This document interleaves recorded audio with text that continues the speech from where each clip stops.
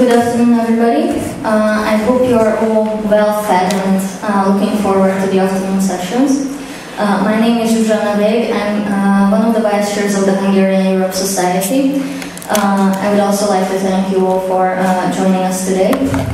We will be continuing today's conference with a very interesting panel. Maybe moving away a little bit from the political communication domain, we will be talking about challenges journalism faces in today's environment, both in terms of political challenges, technological challenges, as well as business challenges. We have three very distinguished speakers on the panel today. On my far right, sorry for the expression, we have Mr. Lloyd, who is founding member and senior research fellow at the Reuters Institute for the Study of Journalism at the University of Oxford. He is also a contributing editor to the Financial Times. Right next to me on the right is Ms. atthe. She's a professor of communications at the Savannah College of Art and Design in Hong Kong. She's also the founder of the Talk Decoded blog, as well as the Words Break Bones education program. And finally, last but not least, on my left, Ms. Illiberal. She is the head of journalism and technology program at the organization Reporters Without Borders, which I'm sure you all know. So she will combine for us technology and journalism in today's panel. To begin with, and to sort of set the scene, have a broader picture, we would start the panel with Mr. Lloyd, who will give us an idea about how technology in the internet, social media impacts journalism, how it changes its quality, and he will talk a little bit about this sort of ongoing transformation today. So without further ado, I would give the floor to Mr. Lloyd, and you will have around, you will have 12 minutes, and you have the mic. Thanks very much. As you said, I want to talk mainly about net effects of the web and so on, journalism.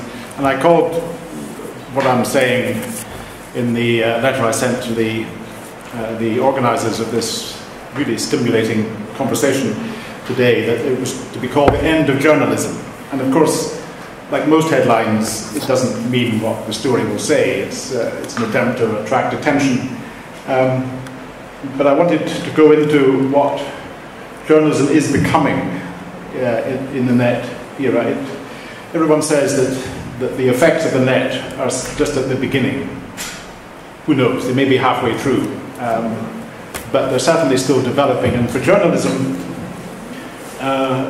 the effects have been quite dramatic. The most dramatic has been, and if you like, tragic, has been in my neck of the woods, which is newspapers, where I've been for most of my working life. And there, the business model of newspapers, really everywhere, has been cut by advertising migrating to Google and Facebook, and cut also by the use of the net instead of buying your daily copy of whatever it might be that you bought before. Many newspapers continue to survive, including my own, the Financial Times, the atthe and Economist and other business papers continue to survive because they have niches. They have niches of people who need their information or like to be seen to be reading them, and thus are willing to pay a high price for them, or very often on their expenses. But it hasn't meant that news and opinion has suffered in that way, because news and opinion are now separated from newspapers, and indeed to a degree at least from television channels.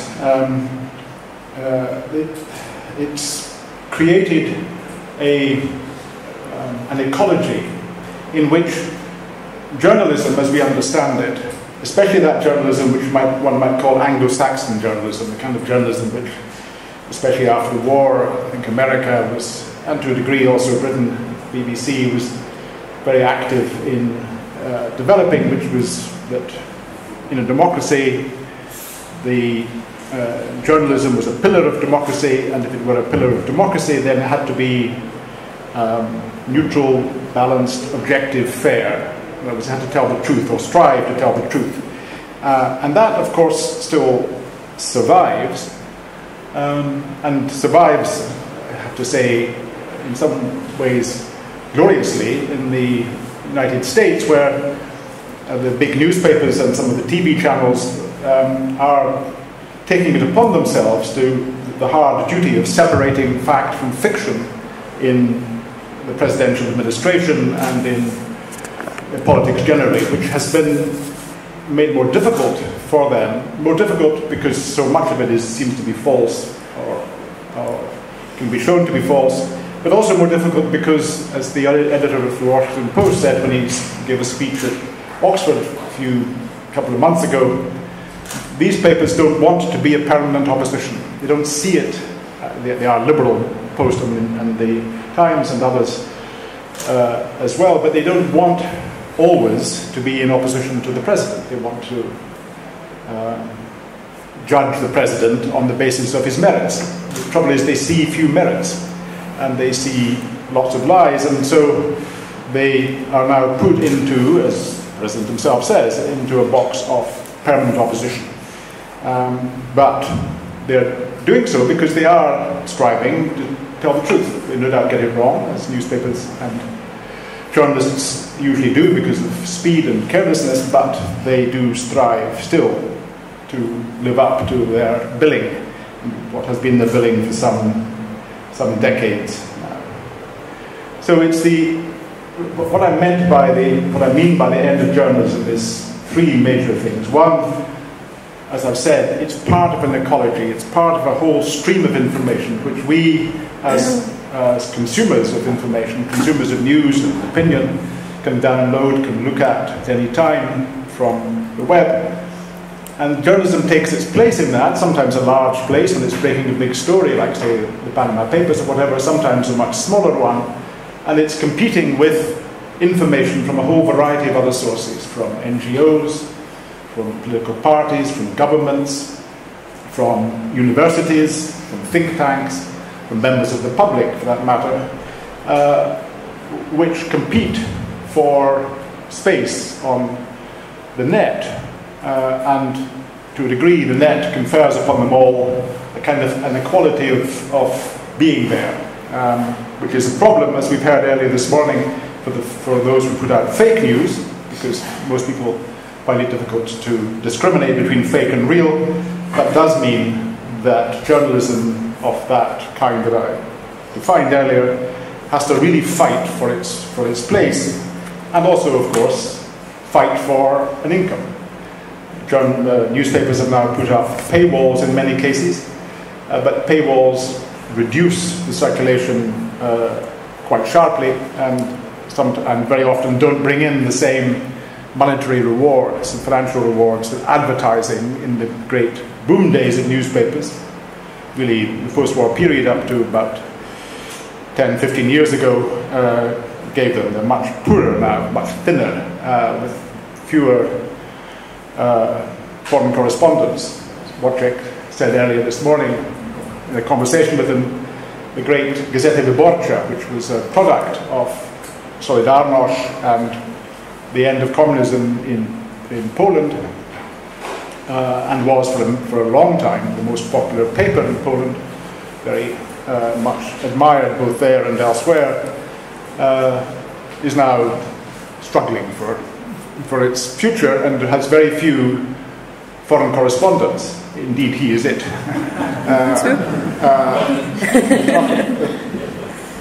Not quite, but almost.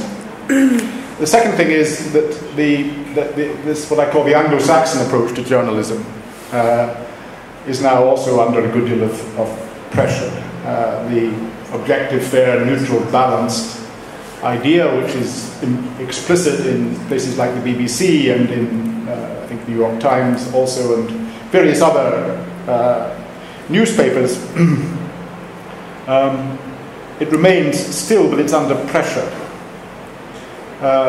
When I asked earlier this morning what difference is there between these news, these broadcast channels which broadcast from Russia mainly and from other Eastern sources, and Voice of America, BBC, Deutsche Welle, France 24, and so on. What's the difference between them?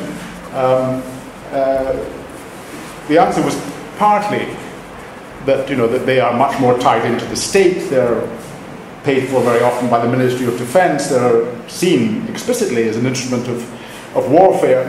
But also, one should add that they are still trying to tell the truth.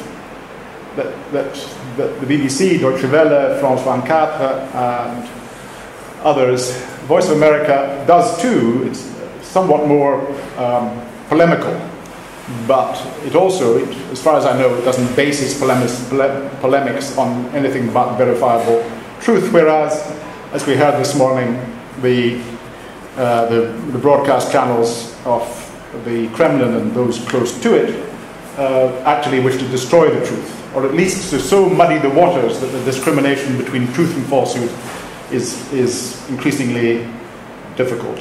And the final point, if I still have time, is that public relations has benefited enormously from the net.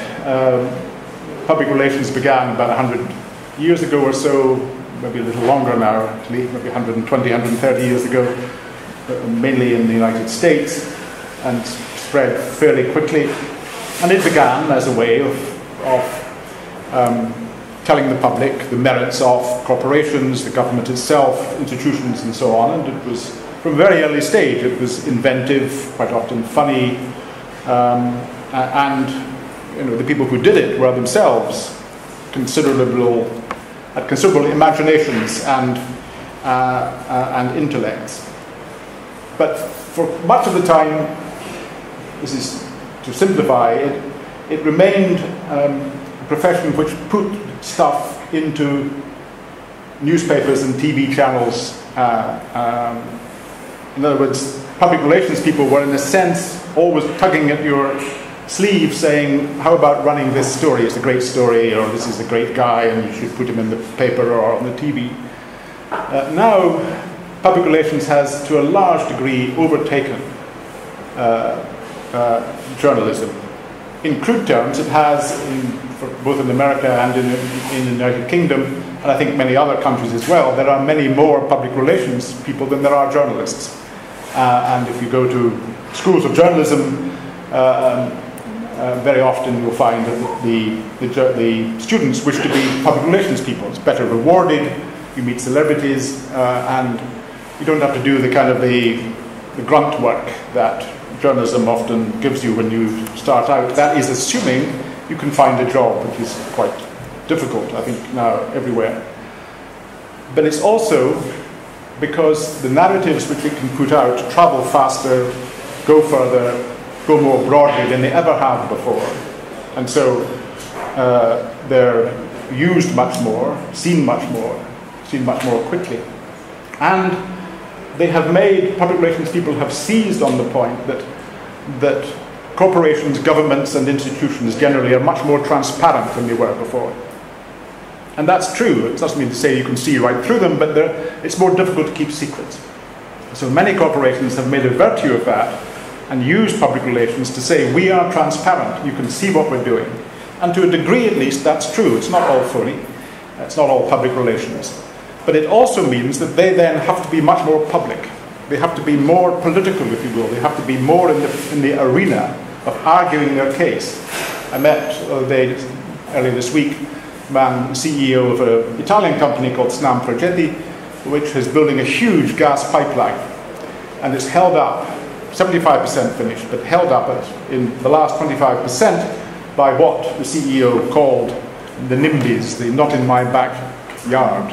People who say, I don't want this going through my street or going through my fields, and have the political power, political heft to stop it. And what he's saying is, we then have to get into the political arena and argue the case that this gas pipeline is essential to keep a supply of gas going to Italian households and actually beyond Italy, because it's building a hub which will go elsewhere. Otherwise, people will be cold, people will lose power, so the public relations now are taking over the job of arguing, being witnesses for their own strategies in a way which they didn't before, and that too displaces journalism. I'll leave it there, thanks.